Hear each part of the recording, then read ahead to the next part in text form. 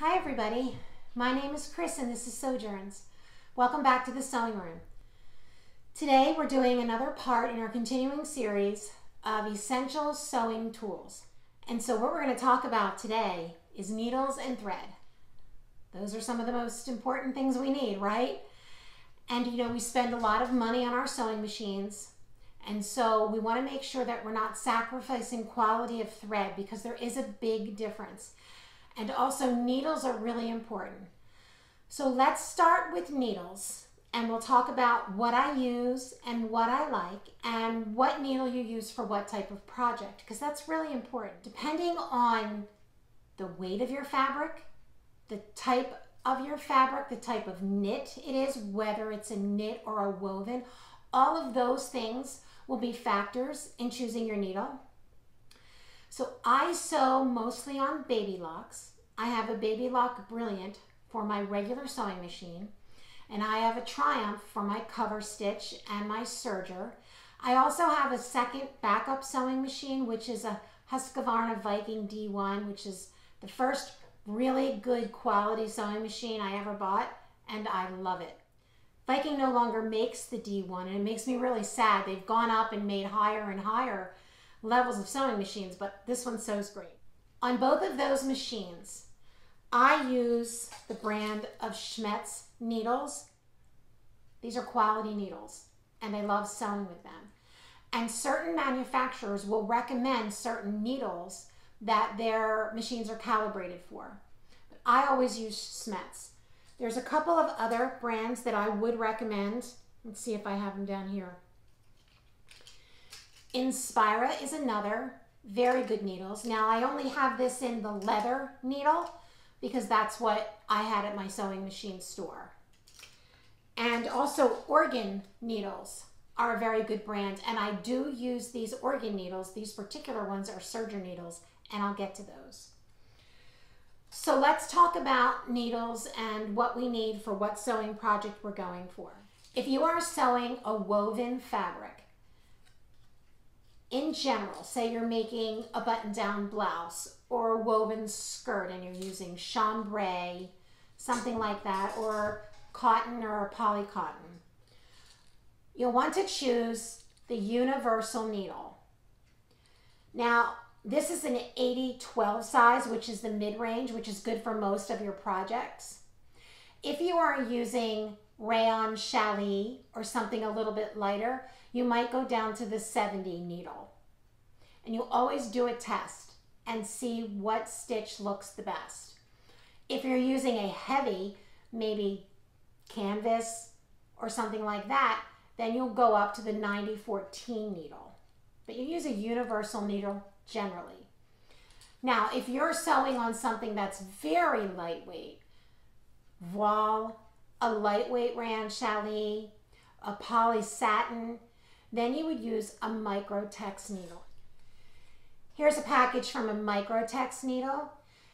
It's very sharp and it will keep your stitches better. It will keep you from putting holes in your fabric, things like that. So pay attention to the size of the needle versus the fabric that you're using. If you are sewing knits on a regular sewing machine, this is, and you're sewing a jersey knit, for example, then you're going to want a jersey ballpoint needle. And here's the Schmetz package for that.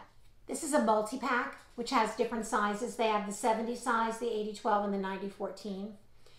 So it's nice to have these around because you can do a test on your fabric and see if you have a very lightweight, tissue weight jersey that doesn't have too much spandex in it or anything like that. You'll want to use these, but you can test which needle size is the best. Lighter weight fabrics will take the smaller needle, mid-weight fabrics the 80, and heavier knits the 90. If you are using a knit fabric that is high in spandex, athletic wear, swimwear, some people find this works really well on double brush poly too, you'll want to use a stretch needle. This is two different sizes. If you find when you're sewing, let's say talk about knits, and you're getting skipped stitches, you know, where you're going along and the stitch looks good and then there's an off stitch or 2 off stitches in a row, you'll see it and you know. 99% of the time, skipped stitches are due to a needle problem. Either the wrong needle, the wrong size needle, an old needle. It could be many things. Your needle could be inserted improperly.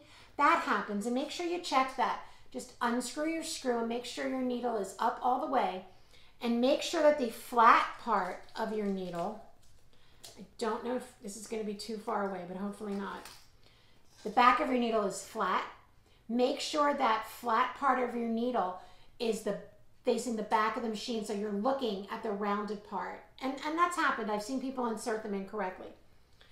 But generally, you get the skip stitches because it's either the needle is dull or it's the wrong type of needle.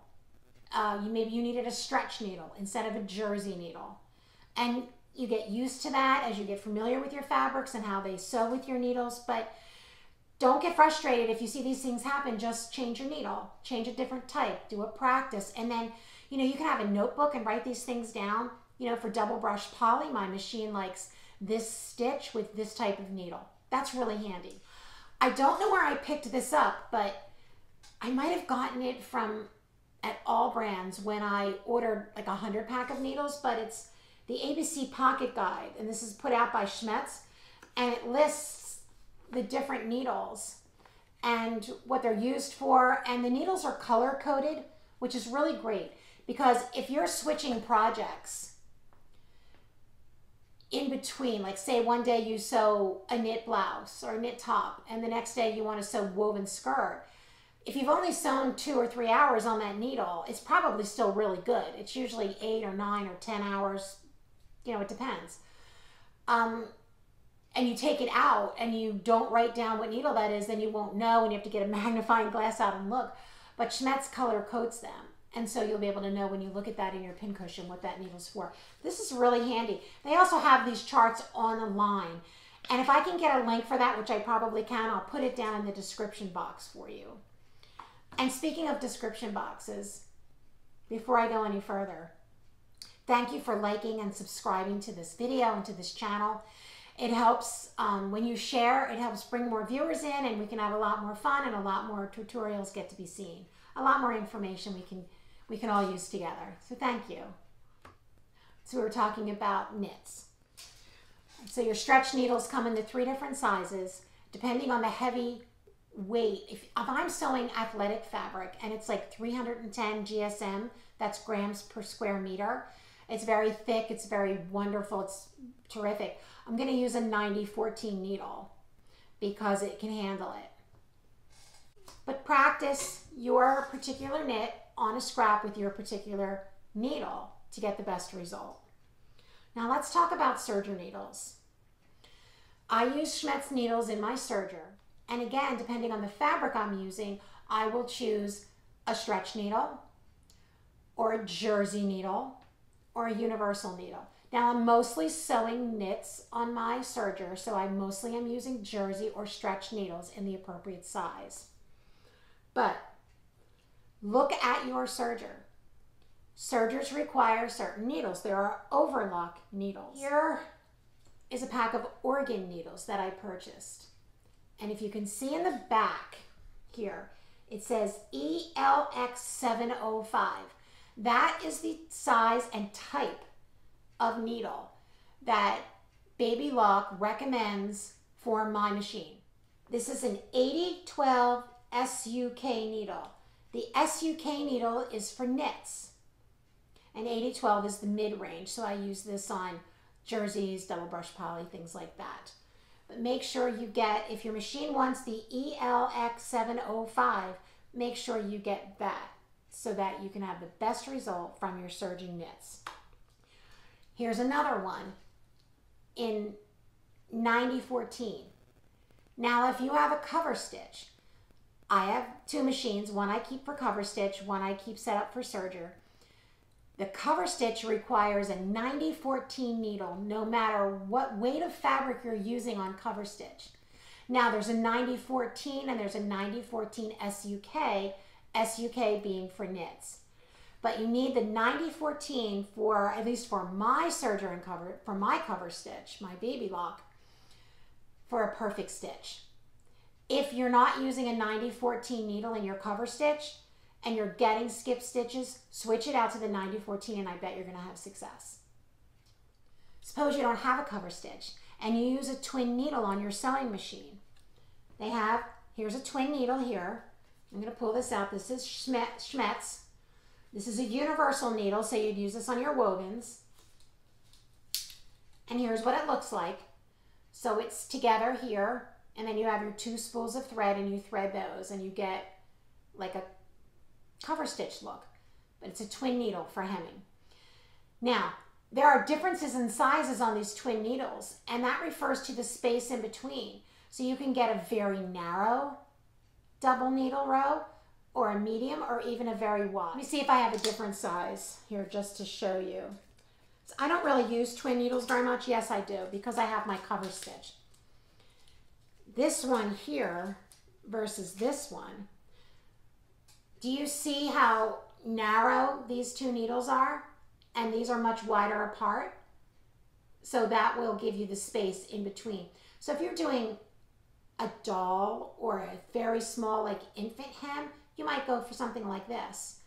And if you're doing just a regular standard hem, you might go for something like this. And there is an even wider one. So you have options there too with twin needles. So consult your manual and see if you have recommendations for your sewing machine. If you don't, Schmetz is a very, very good brand. And I would say a majority of people do use Schmetz needles and they're very good quality, so I wouldn't hesitate. Oh, I also really like to invest in quality thread. It makes a world of difference. So my go-to thread for my sewing machine is Gutermann. My sewing machine loves it and I love it. It's a quality thread. Let me just show you. This is a big spool. You see this bigger spool? Like here's your standard spool, or you've seen them in this configuration, but this has 1,093 yards on it. That's really nice because you're not constantly running out of thread. So I purchased my Gutermann thread on Wawak. Maybe you've heard of Wawak. I did sign up. I've been getting it for years, the catalog. Wawak runs their prices for an entire month. So when they have a sale, it runs for an entire month, from the first of the month to the last day. I get a catalog every month, and the sales are on the front and on the back. It's also online. You can also sign up for their online newsletter. I also get their emails. I love having the catalog. So inside where the different threads are, it also shows you all the different colors. Now, granted, you can choose these colors from the catalog, but I decided to invest in the real color chart. Let me show you that. So you can purchase this Gutermann thread chart, and I think it's about $24, and I feel it's worth the investment because here are all the thread colors. The thing is, it's real thread. So this is the exact color, not like in a catalog or on a computer screen where you really can't tell the exact color, but you can go if you have a certain project in mind. And I find it especially good for top stitching. You know, sometimes you want your top stitching to match because you want the beautiful look of the top stitching, but you may not want the thread to be the focal point. And sometimes you'll do the opposite. You'll top stitch in a different hue or even a different color altogether, and that's fine. But when you really want your thread to match, this was worth the investment. So when I'm ready to order, I pull this out and I know exactly what color I'm getting because some of these colors are really close, especially when you get into these tans and grays. And I mean, look how many colors of ivory are down there, like six of them? Yeah. So it's worth the investment, and I do use this a lot.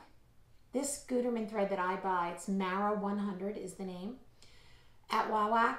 I get it when it's on sale, but even when it's not on sale, it's only about $2.50 for 1,093 yards. I think if you get the couple hundred yards at Joann's, it's $6 or something. And it's excellent thread. And then you also have, a lot of people like Coats and Clark thread. It's okay. I don't really love it. This is poly thread, of course. Polyester for almost everything I sew, unless I am sewing with 100% cotton.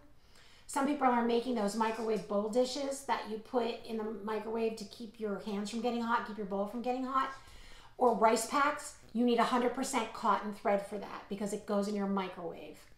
Okay. Other threads. These are specialty threads. These are shimmery threads, specialty threads. These are great for some beautiful top stitching, mostly for edging. My son got married 2 years ago, my younger son, and his wife asked me if I would make her veil, and I was really thrilled to do it. And so we used this gold, beautiful thread to do the tiniest rolled hem on the edge of her veil, and it was beautiful. So this worked out really well. There's also elastic threads. Here's 2 colors. There's black, there's red, whatever. I get these at Wawac. They come in a 6-pack for like $3. And you need a lot of them because you have to hand wind your bobbin for elastic thread. I'll talk about shearing on another tutorial. That's what you use this elastic thread for. But there's another, the specialty thread. There's a lot of different specialty threads. Woolly nylon. Have you heard of woolly nylon? Woolly nylon is puffy and it's fat and it's very, very stretchy. So I use woolly nylon in my serger when I do a rolled hem. It fills it in really brilliantly and really beautifully. And it comes in solids. It comes in these variegated colors. You can do one color in your upper looper and one color in your lower looper.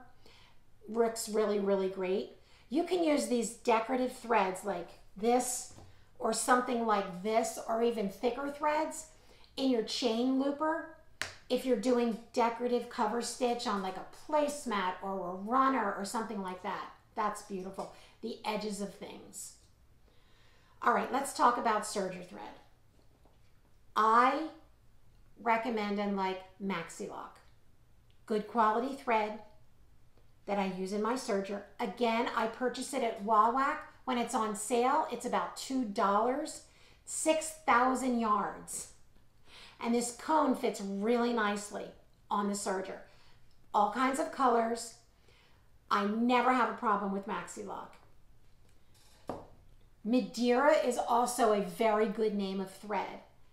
When I bought my second serger, it came as a promotion where I received this pack here, this pack of thread with my serger. So it came in these colors and I got 4 cones of each. They're the shorter cones, but this was really nice little perk, right?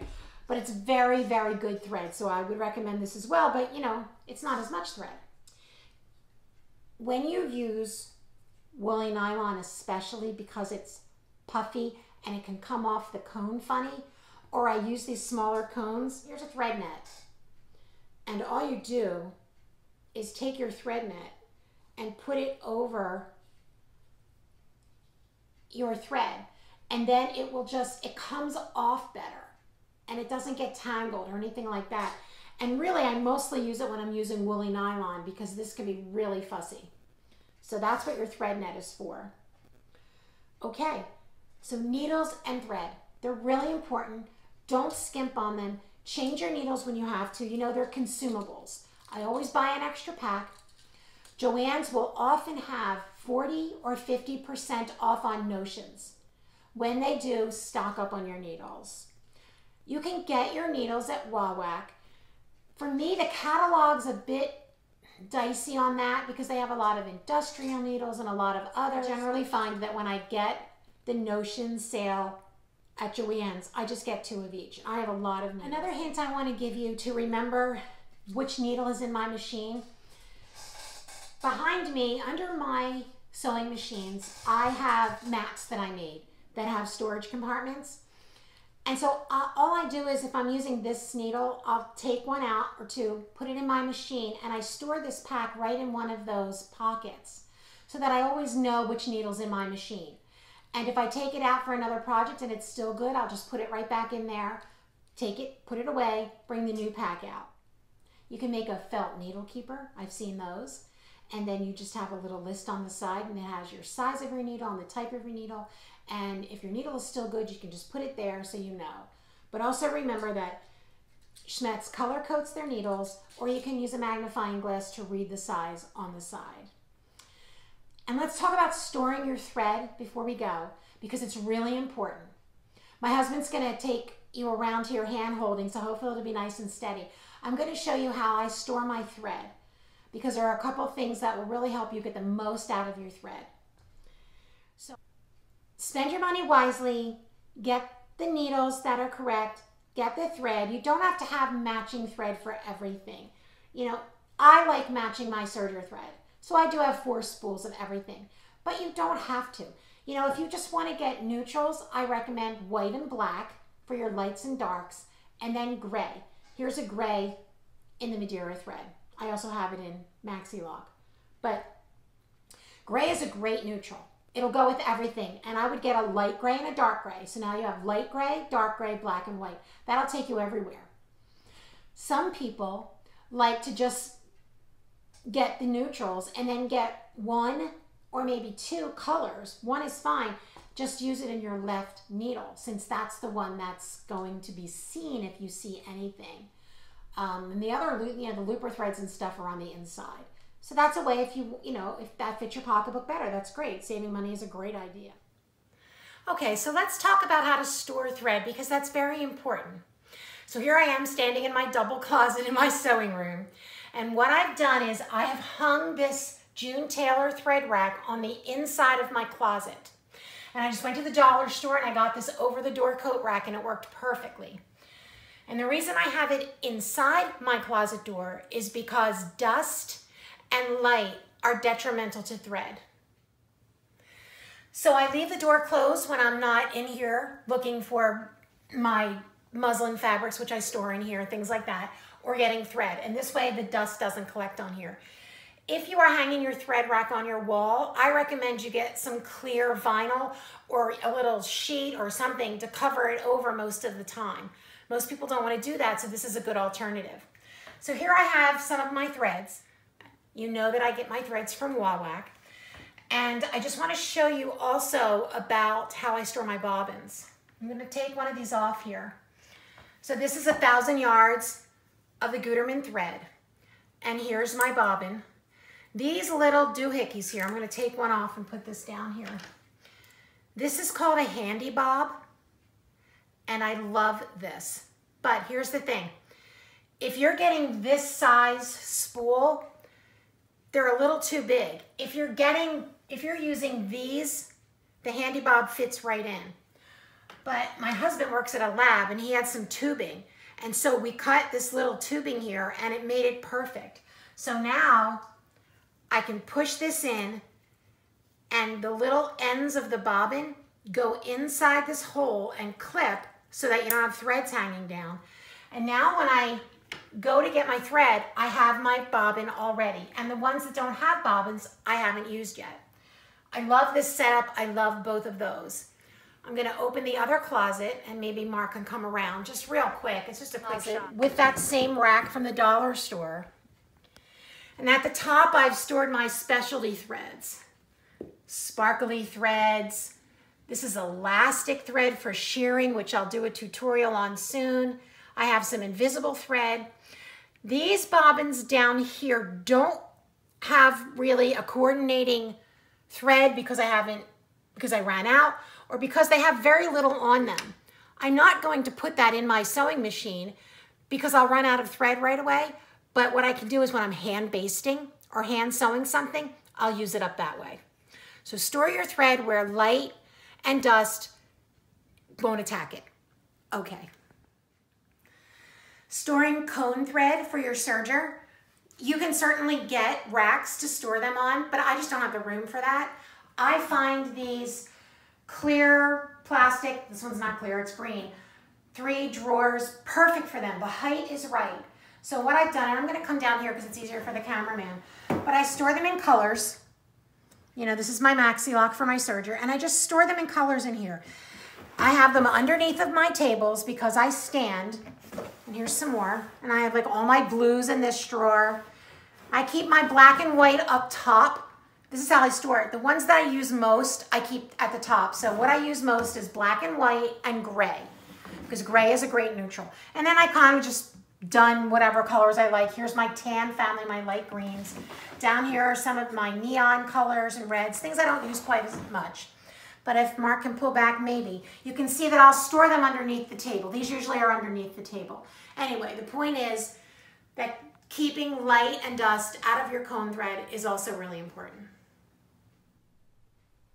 So I hope this helped you understand more about your needles, more about your thread, and you'll enjoy your sewing even more with professional results. Thanks for joining me on our Essential Sewing Tools Part 2 or Part 3. I'm not sure where we are. Thanks for subscribing and liking and visiting me. Until next time, happy sewing.